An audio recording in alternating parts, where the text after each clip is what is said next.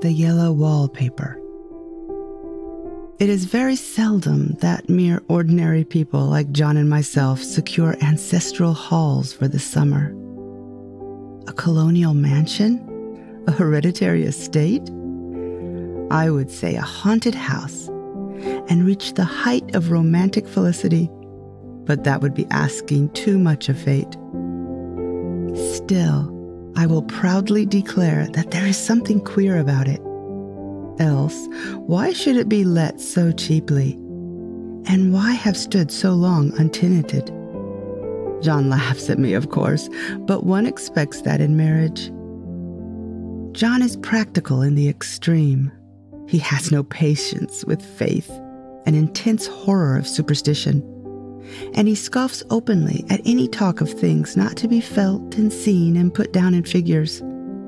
John is a physician, and perhaps, I would not say it to a living soul, of course, but this is dead paper and a great relief to my mind. Perhaps that is one reason I do not get well faster. You see, he does not believe I am sick. And what can one do? If a physician of high standing and one's own husband assures friends and relatives that there is really nothing the matter with one but temporary nervous depression, a slight hysterical tendency, what is one to do? My brother is also a physician and also of high standing, and he says the same thing. So I take phosphates or phosphites, whichever it is, and tonics and journeys and air and exercise, and am absolutely forbidden to work until I am well again. Personally, I disagree with their ideas. Personally, I believe that congenial work with excitement and change would do me good. But what is one to do? I did write for a while in spite of them, but it does exhaust me a good deal, having to be so sly about it, or else meet with heavy opposition. I sometimes fancy that in my condition, if I had less opposition and more society and stimulus. But John says the very worst thing I can do is to think about my condition, and I confess it always makes me feel bad. So I will let it alone and talk about the house, the most beautiful place. It is quite alone, standing well back from the road, quite 3 miles from the village. It makes me think of English places that you read about, for there are hedges and walls and gates that lock, and lots of separate little houses for gardeners and people. There is a delicious garden. I never saw such a garden, large and shady, full of box-bordered paths, and lined with large grape-covered arbors, with seats under them. There were greenhouses too, but they are all broken now. There was some legal trouble, I believe, something about the heirs or co-heirs. Anyhow, the place has been empty for years. That spoils my ghostliness, I am afraid. But I don't care. There is something strange about the house. I can feel it. I even said so to John one moonlight evening, but he said that what I felt was a draft and shut the window. I get unreasonably angry with John sometimes. I'm sure I never used to be so sensitive. I think it is due to this nervous condition. But John says if I feel so, I shall neglect proper self-control, so I take pains to control myself before him, at least, and that makes me very tired.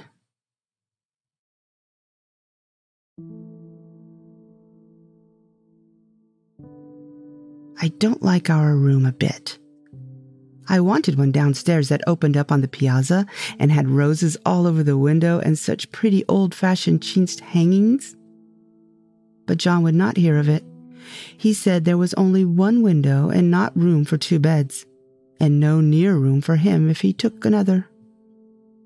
He is very careful and loving and hardly lets me stir without special attention. I have a schedule prescription for each hour in the day. He takes all care of me, and so I feel basely ungrateful not to value it more. He said we came here solely on my account, that I was to have perfect rest and all the air I could get. "Your exercise depends on your strength, my dear," he said, "and your food somewhat on your appetite, but air you can absorb all the time."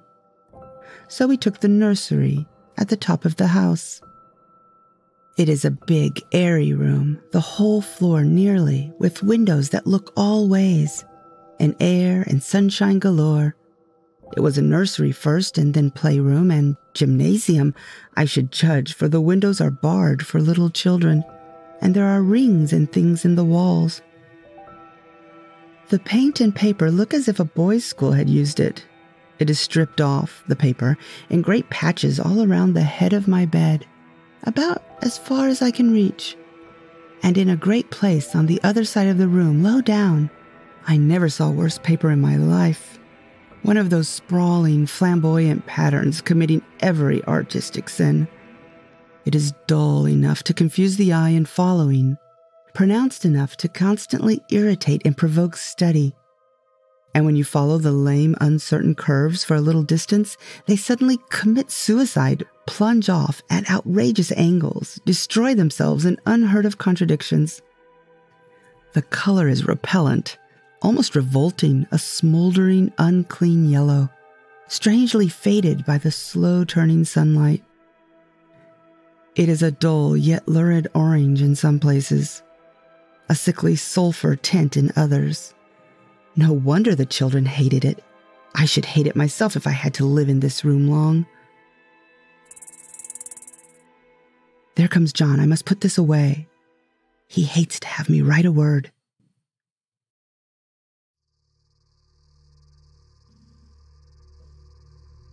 We have been here 2 weeks, and I haven't felt like writing before since that first day. I am sitting by the window now up in this atrocious nursery, and there is nothing to hinder my writing as much as I please, save lack of strength. John is away all day, and even some nights when his cases are serious. I am glad my case is not serious, but these nervous troubles are dreadfully depressing.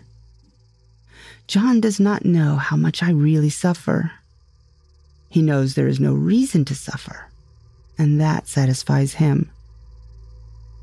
Of course, it is only nervousness. It does weigh on me so not to do my duty in any way. I meant to be such a help to John, such a real rest and comfort, and here I am, a comparative burden already. Nobody would believe what an effort it is to do what little I am able, to dress and entertain and order things. It is fortunate Mary is so good with the baby, such a dear baby, and yet I cannot be with him. It makes me so nervous. I suppose John never was nervous in his life. He laughs at me so about this wallpaper. At first he meant to repaper the room, but afterwards he said that I was letting it get the better of me, and that nothing was worse for a nervous patient than to give way to such fancies. He said that after the wallpaper was changed, it would be the heavy bedstead, and then the barred windows, and then the gate at the head of the stairs, and so on. "You know the place is doing you good," he said. "And really, dear, I don't care to renovate the house just for 3 months' rental." "Then do let us go downstairs," I said. "There are such pretty rooms there." Then he took me in his arms and called me his blessed little goose, and said he would go down cellar if I wished and have it whitewashed into the bargain. But he is right enough about the beds and windows and things. It is an airy and comfortable room as anyone need wish. And of course I would not be so silly to make him uncomfortable just for a whim. I'm really getting quite fond of the big room. All but that horrid paper. Out of one window I can see the garden, those mysterious deep-shaded arbors, the riotous old-fashioned flowers and bushes and gnarly trees. Out of another I get a lovely view of the bay and a little private wharf belonging to the estate. There is a beautiful shaded lane that runs down there from the house. I always fancy I see people walking in these numerous paths and arbors, but John has cautioned me not to give way to fancy in the least. He says that with my imaginative power and habit of story-making, a nervous weakness like mine is sure to lead to all manner of excited fancies, and that I ought to use my will and good sense to check the tendency. So I try. I think sometimes that if I were only well enough to write a little, it would relieve the press of ideas and rest me. But I find I get pretty tired when I try. It is so discouraging not to have any advice and companionship about my work. When I get really well, John says we will ask Cousin Henry and Julia down for a long visit. But he says he would as soon put fireworks in my pillowcase as to let me have those stimulating people about now. I wish I could get well faster. But I must not think about that. This paper looks to me as if it knew what a vicious influence it had. There is a recurrent spot where the pattern lolls like a broken neck and two bulbous eyes stare at you upside down. I get positively angry with the impertinence of it and the everlastingness. Up and down and sideways they crawl, and those absurd, unblinking eyes are everywhere. There is one place where two breaths didn't match, and the eyes go all up and down the line, one a little higher than the other. I never saw so much expression in an inanimate thing before, and we all know how much expression they have. I used to lie awake as a child and get more entertainment and terror out of blank walls and plain furniture than most children could find in a toy store. I remember what a kindly wink the knobs of our big old bureau used to have, and there was one chair that always seemed like a strong friend. I used to feel that if any of the other things looked too fierce, I could always hop into that chair and be safe. The furniture in this room is no worse than inharmonious, however, for we had to bring it all from downstairs. I suppose when this was used as a playroom, they had to take the nursery things out, and no wonder I never saw such ravages as the children have made here. The wallpaper, as I said before, is torn off in spots, and it sticketh closer than a brother. They must have had perseverance as well as hatred. Then the floor is scratched and gouged and splintered. The plaster itself is dug out here and there. And this great heavy bed, which is all we found in the room, looks as if it has been through wars. But I don't mind it a bit. Only the paper. There comes John's sister, such a dear girl as she is, and so careful of me. I must not let her find me writing. She is a perfect and enthusiastic housekeeper, and hopes for no better profession. I verily believe she thinks it is the writing which made me sick. But I can write when she is out, and I see her a long way off from these windows. There is one that commands the road, a lovely shaded winding road, and one that just looks off over the country. A lovely country, too, full of great elms and velvet meadows. This wallpaper has a kind of sub-pattern in a different shade, a particularly irritating one, for you can only see it in certain lights, and not clearly then. But in the places where it isn't faded, and where the sun is just so, I can see a strange, provoking, formless sort of figure that seems to skulk behind that silly and conspicuous front design. There's Sister on the stairs!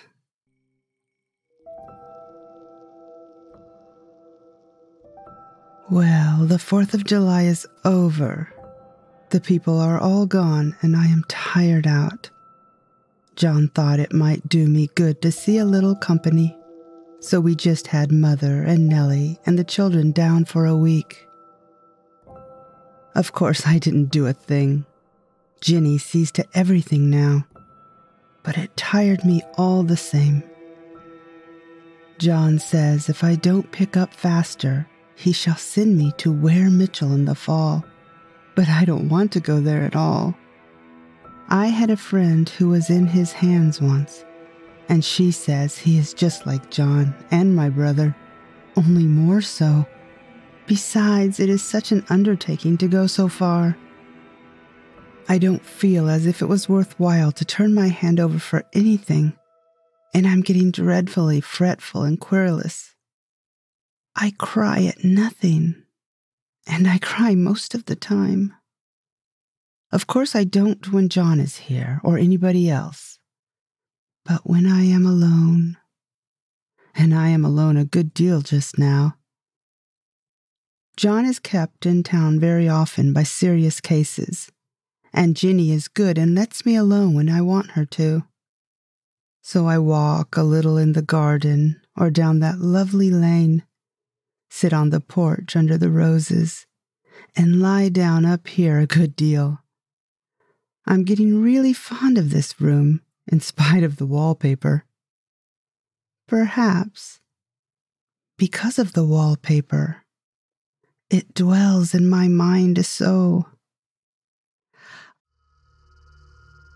I lie here on this great immovable bed. It is nailed down, I believe, and follow that pattern about by the hour. It is as good as gymnastics, I assure you. I start, we'll say, at the bottom, down in the corner over there where it has not been touched. And I determine for the 1000th time that I will follow that pointless pattern to some sort of conclusion. I know a little of the principle of design, and I know this thing was not arranged on any laws of radiation or alternation or repetition or symmetry or anything else I've ever heard of. It is repeated, of course, by the breadths, but not otherwise. Looked at in one way, each breadth stands alone. The bloated curves and flourishes, a kind of debased Romanesque, with delirium tremens, go waddling up and down in isolated columns of fatuity. But on the other hand, they connect diagonally, and the sprawling outlines run off in great slanting waves of optic horror, like a lot of wallowing seaweeds in full chase. The whole thing goes horizontally, too. At least it seems so, and I exhaust myself in trying to distinguish the order of its going in that direction. They have used a horizontal breadth for a frieze, and that adds wonderfully to the confusion. There is one end of the room where it is almost intact, and there, when the cross lights fade and the low sun shines directly upon it, I can almost fancy radiation after all. The interminable grotesques seem to form around a common center and rush off in headlong plunges of equal distraction. It makes me tired to follow it. I will take a nap, I guess.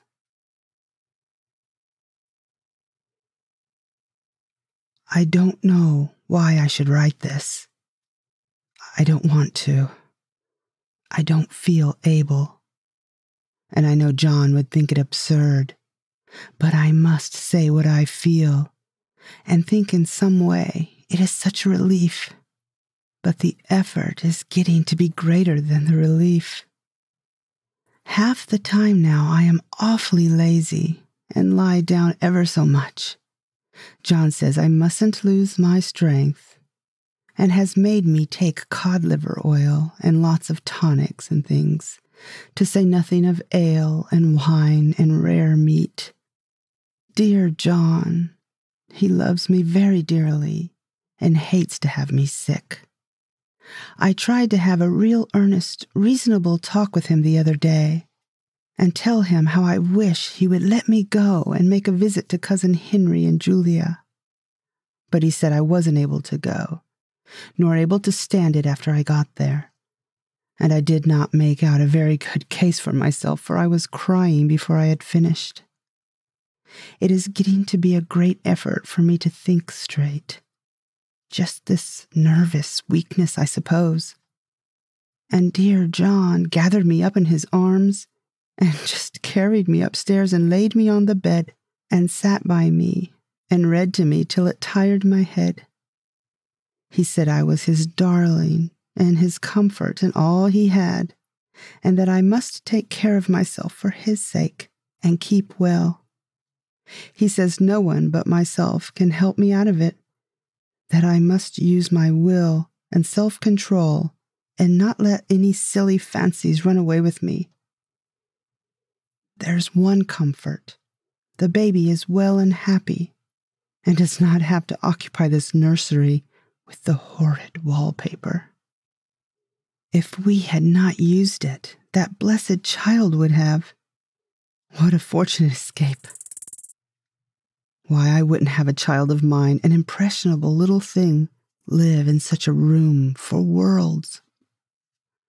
I never thought of it before, but it is lucky that John kept me here after all. I can stand it much easier than a baby, you see. Of course, I never mention it to them any more. I am too wise. But I keep watch of it all the same. There are things in that paper that nobody knows but me, or ever will. Behind that outside pattern, the dim shapes get clearer every day.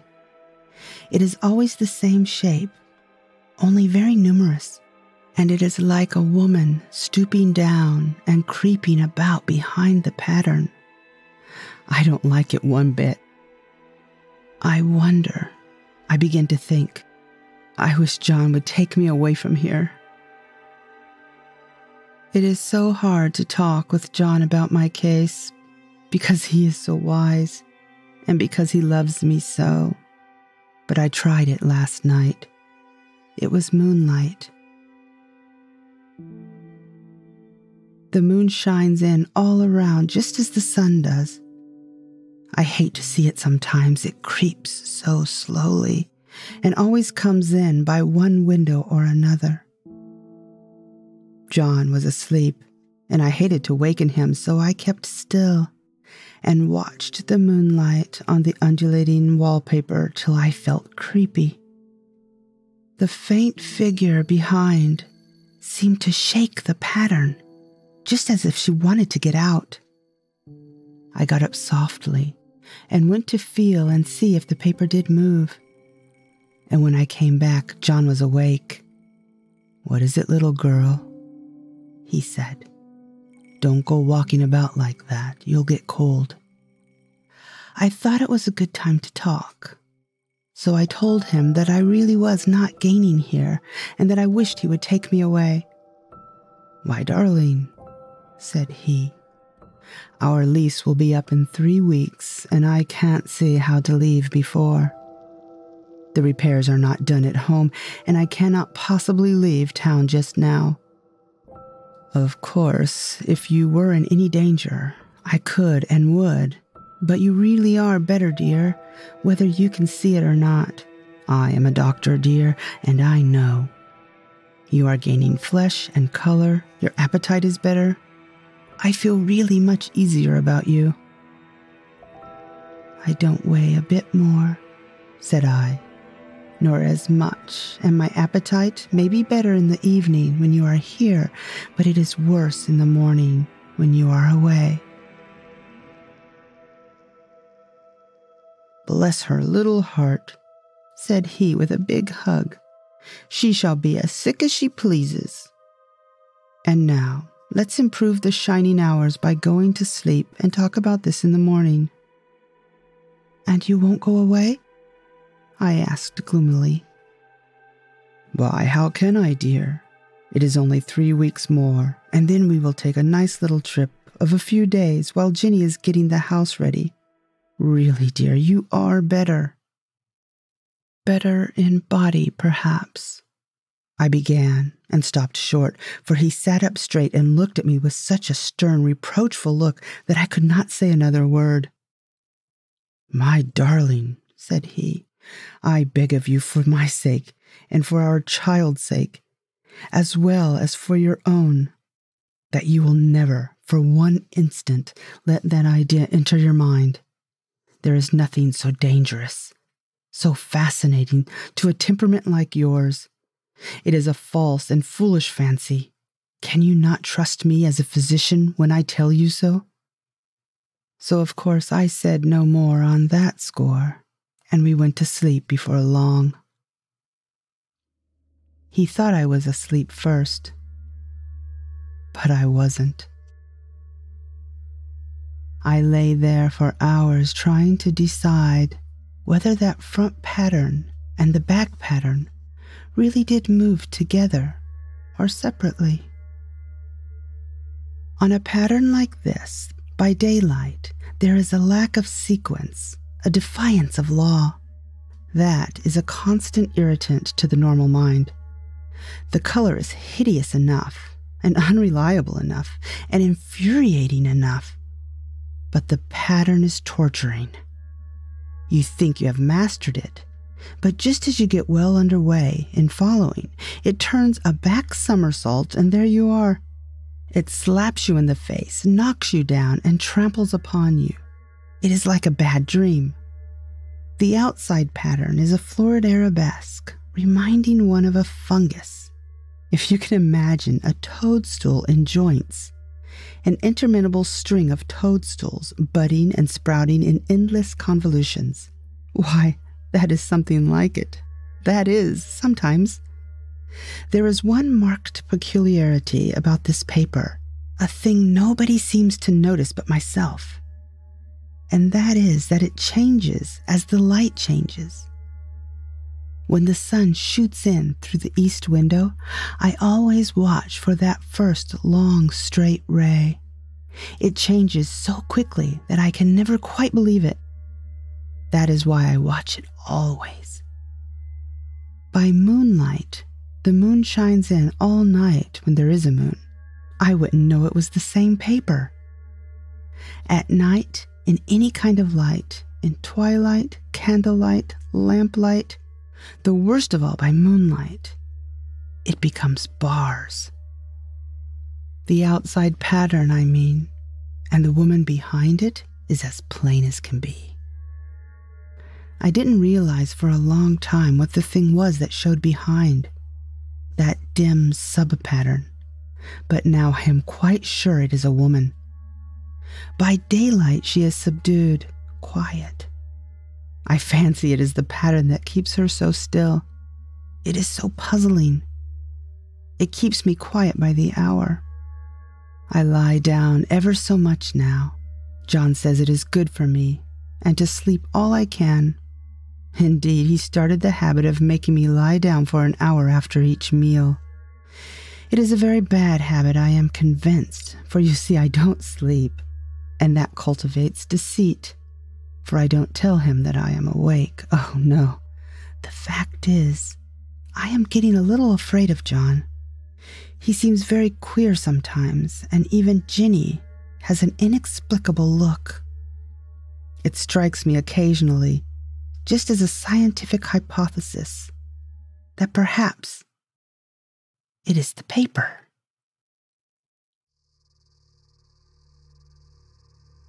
I have watched John when he did not know I was looking, and come into the room suddenly on the most innocent excuses, and I've caught him several times looking at the paper.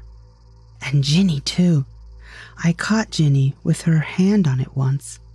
She didn't know I was in the room, and when I asked her in a very quiet voice, with the most restrained manner possible, what she was doing with the paper, she turned around as if she had been caught stealing and looked quite angry, asked me why I should frighten her so.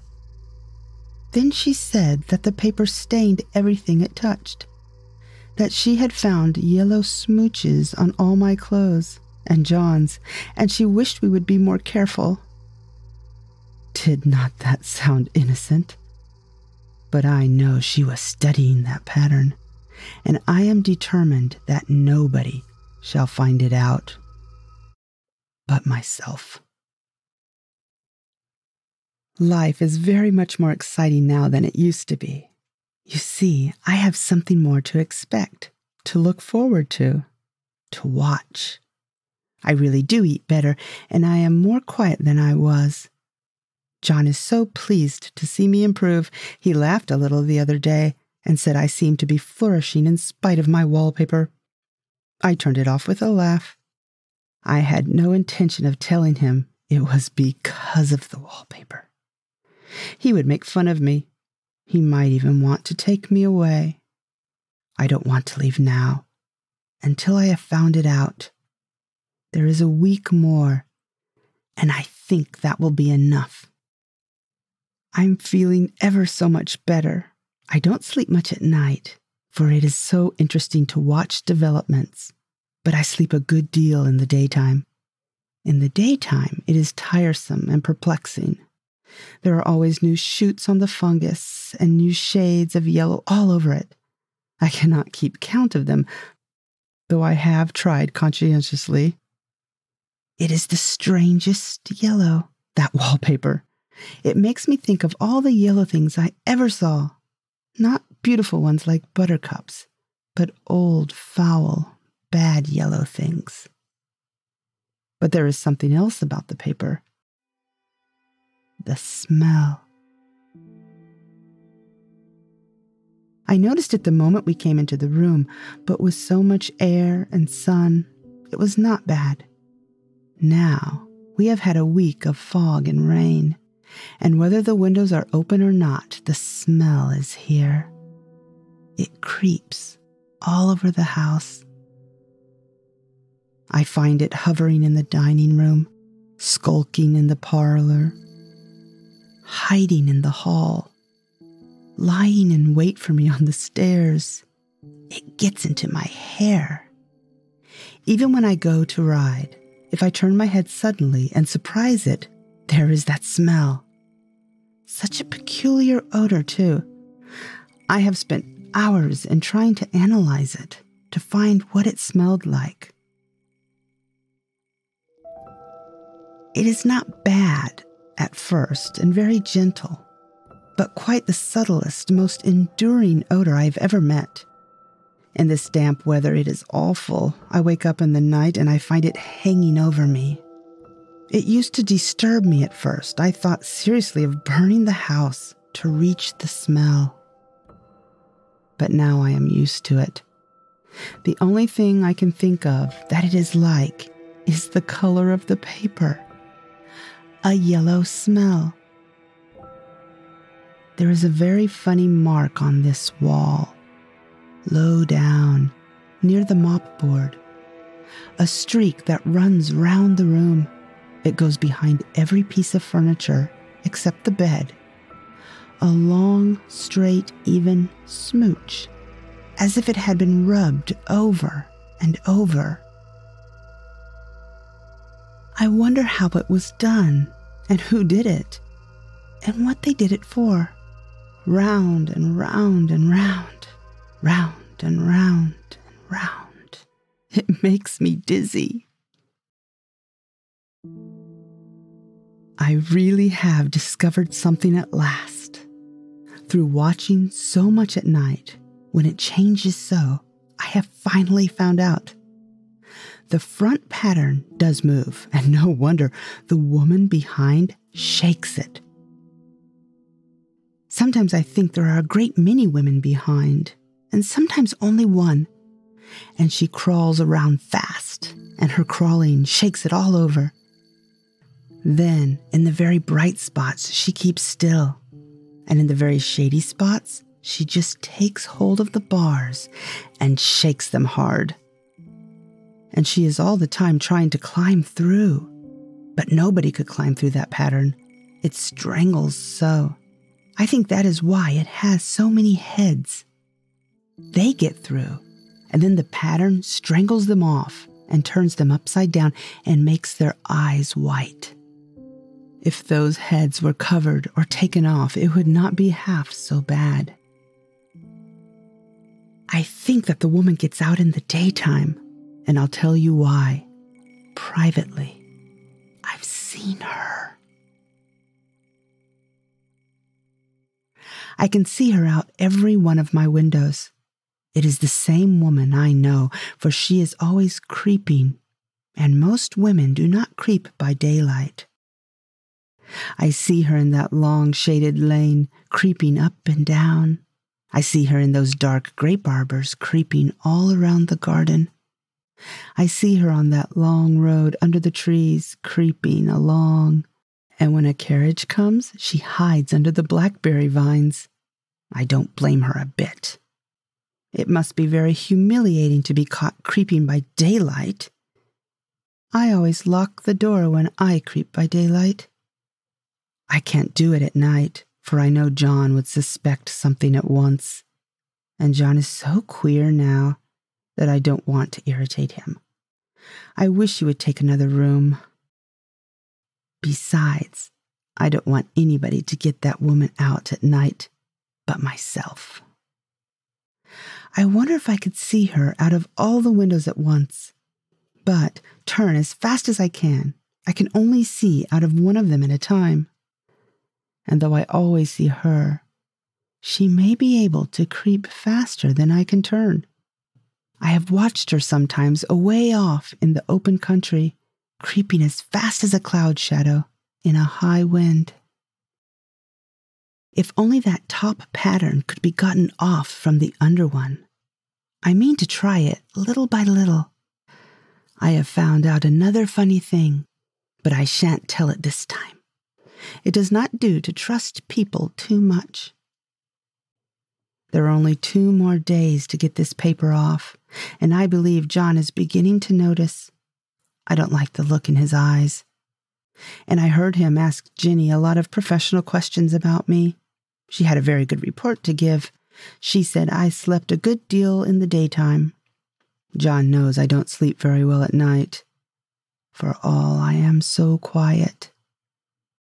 He asked me all sorts of questions, too, and pretended to be very loving and kind, as if I couldn't see through him. Still, I don't wonder he acts so, sleeping under this paper for 3 months. It only interests me, but I feel sure John and Ginny are secretly affected by it.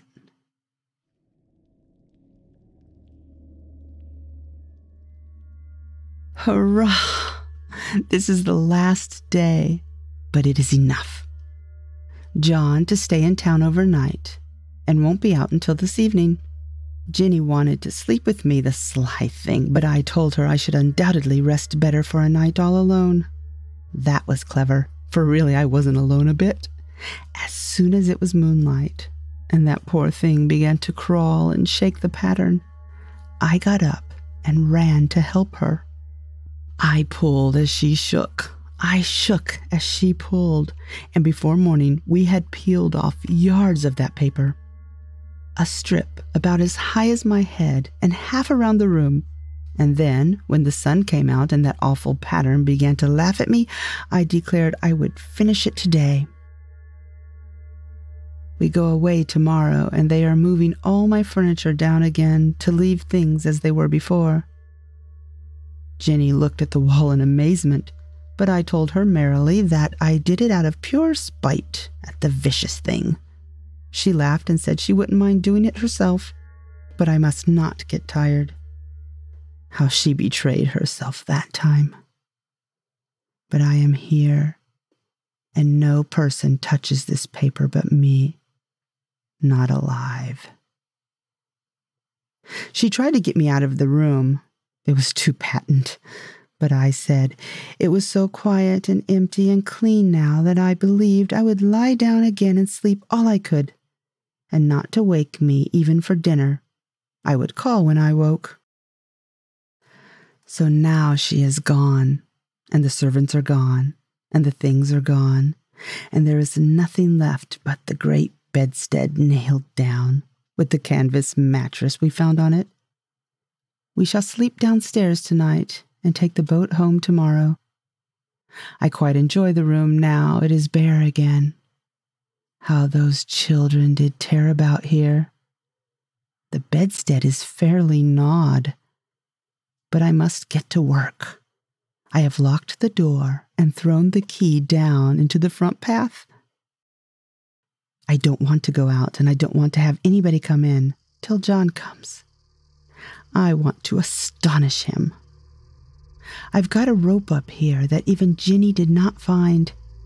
If that woman does get out and tries to get away, I can tie her. But I forgot I could not reach far without anything to stand on. This bed will not move. I tried to lift and push it until I was lame, and then I got so angry I bit off a little piece of one corner, but it hurt my teeth. Then I peeled off all the paper I could reach, standing on the floor. It sticks horribly, and the pattern just enjoys it. All those strangled heads and bulbous eyes and waddling fungus growths just shriek with derision. I am getting angry enough to do something desperate. To jump out of the window would be an admirable exercise, but the bars are too strong even to try. Besides, I wouldn't do it. Of course not. I know well enough that a step like that is improper and might be misconstrued. I don't like to look out of the windows even. There are so many of those creeping women, and they creep so fast. I wonder if they all come out of the wallpaper as I did. But I am securely fastened now by my well-hidden rope. You don't get me out in the road there. I suppose I shall have to get back behind the pattern when it comes night, and that is hard. It is so pleasant to be out in the great room and creep around as I please. I don't want to go outside. I won't, even if Ginny asks me to. For outside, you have to creep on the ground, and everything is green instead of yellow. But here, I can creep smoothly on the floor, and my shoulder just fits into that long smooch around the wall, so I cannot lose my way. Why, there is John at the door. It is no use, young man. You cannot open it. Oh, how he does call and pound. Now he's crying for an axe. It would be a shame to break down that beautiful door. John, dear, said I in the gentlest voice. The key is down by the front steps under the plantain leaf. That silenced him for a few moments. Then he said, very quietly indeed, "Open the door, my darling." "I can't," said I. "The key is down by the front door under a plantain leaf." And then I said it again, several times, very gently and slowly, and said it so often that he had to go and see. And he got it, of course, and came in. He stopped short by the door. "What is the matter?" he cried. "For God's sake, what are you doing?" I kept on creeping just the same, but I looked at him over my shoulder. "I've got out at last," said I, "in spite of you and Jane. And I've pulled off most of the paper, so you can't put me back. Now, why should that man have fainted? But he did, and right across my path by the wall, so that I had to creep over him every time.